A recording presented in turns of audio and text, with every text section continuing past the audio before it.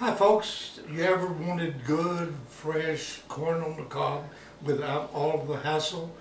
Let me show you how to do it.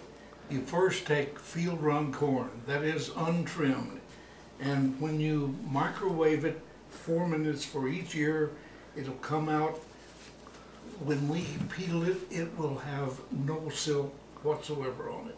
Be ready to eat. So here we go. 2 ears will be a total of about 8 minutes. Here we go.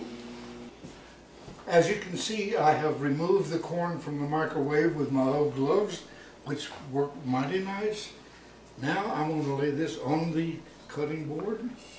Be sure to cut all of the husks.